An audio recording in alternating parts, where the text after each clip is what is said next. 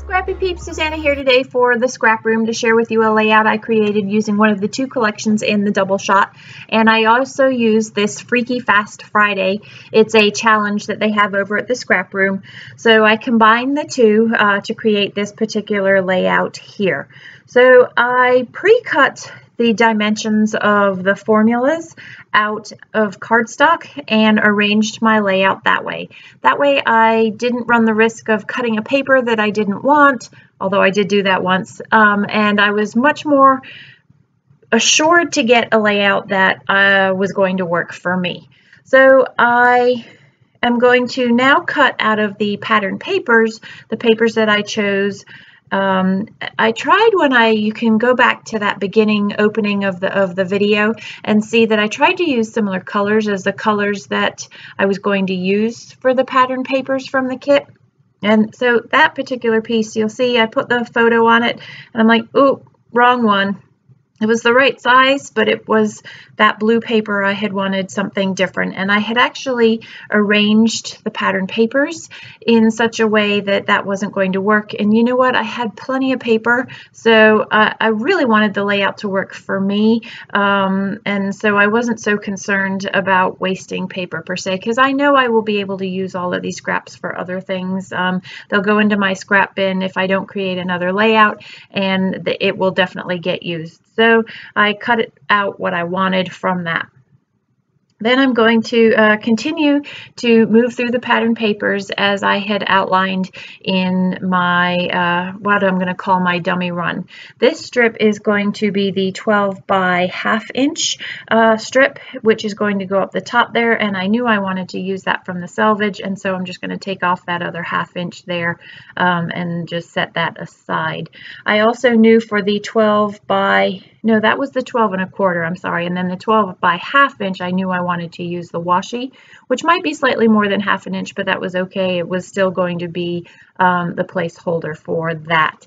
And that's the beauty of this Freaky Fast Friday challenge, is you don't have to use it to the T, really, just as a sketch doesn't have to be to the T. You can take your interpretive license and do what you would like with it. So those are all the layers that are going to be the focal point of the layout in the center there. Then you're going to have the headers up the top that are going to be support. And then I am going to do a mixed media technique similar to something that I did for Simple Stories a couple of months ago. Only now I have the actual stamps and so I don't have to go quite as whimsical as I did for Simple Stories. That Simple Stories collection actually really called for more whimsy. This is a bit more geometric when you look at that pattern paper that's behind the photo, and so that's why I felt that sort of the, I'm going to call it the rigidness of the solid stamps worked a whole lot better. So I used the pattern paper, not pattern paper, sorry, cardstock that comes with the kit as the inch long strip at the top there. So there's the stamp set. It's actually from a Tuesday morning haul that I'm going to use as the half black and white design, and then I'm going to use a solid stamp set for the other half of the circle that will be the solid design. So that strip there, I can't remember the specifics of it, but it looks like the 3 inch, the 8 1/4 by 3 inch. I decided to banner it. I just like the way that the banner kind of softens some of those geometrics in what ended up being a much softer photo. So a little bit about this photo. A couple of weeks ago, last week, I lose track of time as we get into these new back to school routines. My kids and I went down to Biltmore, which is a 6-hour drive, and Chihuly, he's a glass blower with huge glass installations, is at the Biltmore, and we had bought tickets to be able to see Chihuly in the evening, and I just love the setting sun behind that huge glass orb sculpture with the kids looking like they're holding it up. And I actually edited the photo to mute it a little bit so that it just has that softer glow. The photo has that glow feeling. And while these papers are a little bit brighter than that glow, they really enhance the glow in the photo, and I thought it worked out really well. So that is going to be all of the photo layers. I flipped that pink paper because I wanted you to be able to see the flowers poking out of the bottom, whereas the way that I had it when it was reversed, you saw more pink than you saw flowers, and so it was more consistent around the edges of the photo there. Don't ask me why I flip it. I'm really not sure. I think maybe I thought that I would move the banner up to the top instead of down the bottom. So I put adhesive there. And I'm going to take that adhesive off because I knew that I had that tag there and that that says notes, and I wanted to be able to slide it in and out and make a little pocket for it. I have done this, I do this frequently in that I will use double-sided tape to make a little pocket for the tags elements to slide in and out. So I'm just going to put a 3-inch edge of double-sided tape around, and that will be what literally contains that element, in this case the notes craft card, into a little pocket there. It allows you to put some hidden journaling, and again, I've mentioned this on multiple occasions in the past. I don't really hide my journaling because I don't want people to read it so much as I hide it because I don't want it to interfere with the design element of the page. And once I did the stamping technique on this page, I knew there really wasn't going to be much space to journal. I do actually end up journaling under that teal thing that says, I think it says unforgettable. So the bulk of my journaling is actually there, but I could put more information in that notes pocket there. It just ended up being that I didn't need it so much. So you see the solid stamp and then the clear Bo Bunny, I'm going to call it a speckled circle stamp.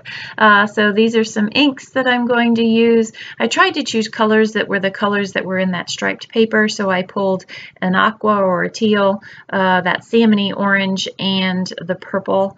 I will pull a yellow, but that yellow has a very sort of orangey tint to it. So I'm using just a scrap piece of paper to divide so that I'm shadow stamping really, so that I'm only stamping half of the circle.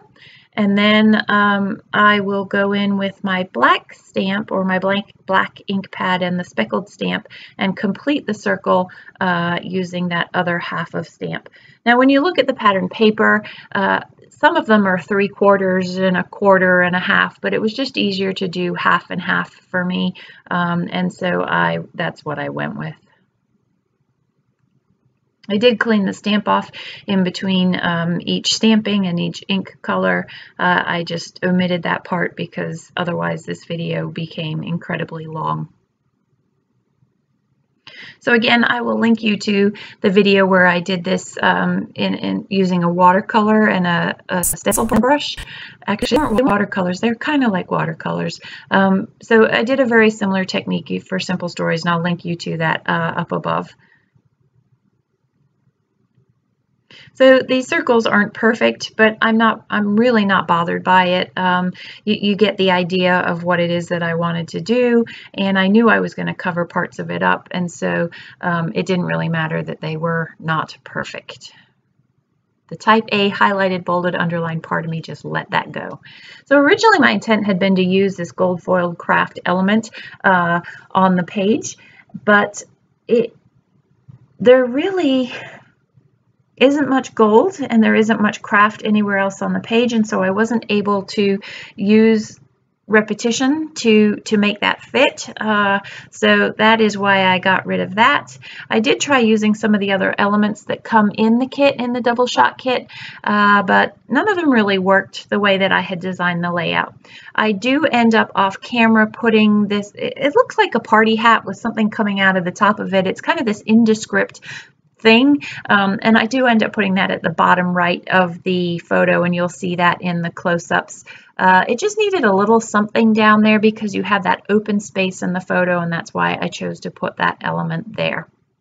So I also did go and fussy cut, and I'm going to fast forward through this almost to the point of making you sick. It's so fast, I'm sorry. But I fussy cut that camera because I wanted something else I felt like I didn't have a whole lot of embellishment on the page, and it just needed a little something else, something kind of texture really, and I felt that the camera added that by putting that camera in that light spot up there. By having that dark, I created the contrast.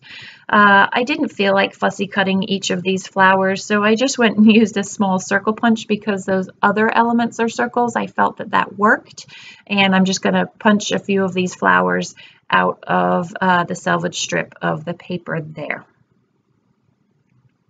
Now, the layout needs a title, and I don't have any letters that come with this particular collection, so I went to my stash and I pulled out some gold thickers.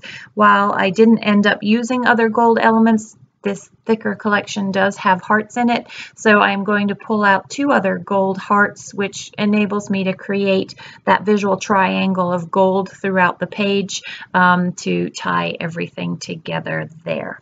So that, my friends, is how I interpreted this month's Freaky Fast Friday challenge using my September Doubleshot Kit from the Scraproom.